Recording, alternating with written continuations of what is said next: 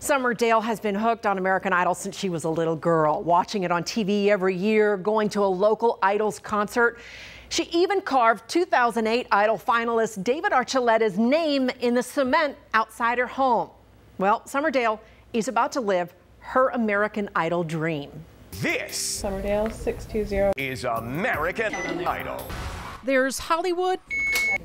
You can't watch it. And there's real life in the Aflac Cancer Center at Children's Healthcare of Atlanta. I'm a little nervous, but it's mostly just like I'm super excited. Because if Summer Dale can get through one final round of chemotherapy and one last night in the hospital with her dad Al by her side, I want to go home, I want to pack. the Riverwood High School sophomore and twin is headed to American Idol after the hardest 6 months of her life battling bone cancer.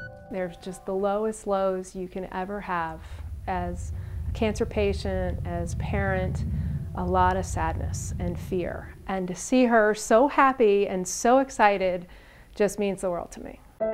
And to understand what Summer is about to get, you need to know what she gives. In the middle of battling cancer, she created Team Summer, selling $5 bracelets to buy gifts for other kids with their own battles. I just realized how tough it is. Team Summer bought a leapfrog for 2-year-old Josiah and a laptop for 12-year-old Antonio to help him get through treatment. It's just amazing. Like, there's no other feeling to top it. It's just what I was meant to do.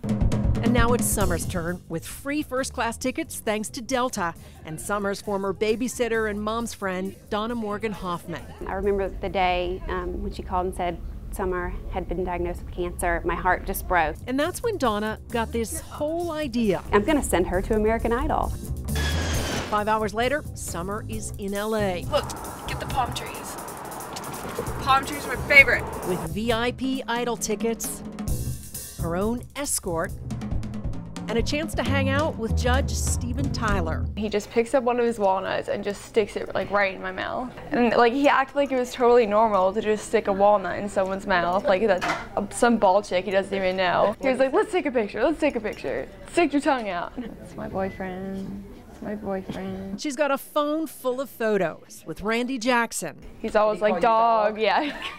Dog, what up, dog? And in the makeup room with Georgia's own Philip Phillips. Was he cute in person? Yes, he's so cute.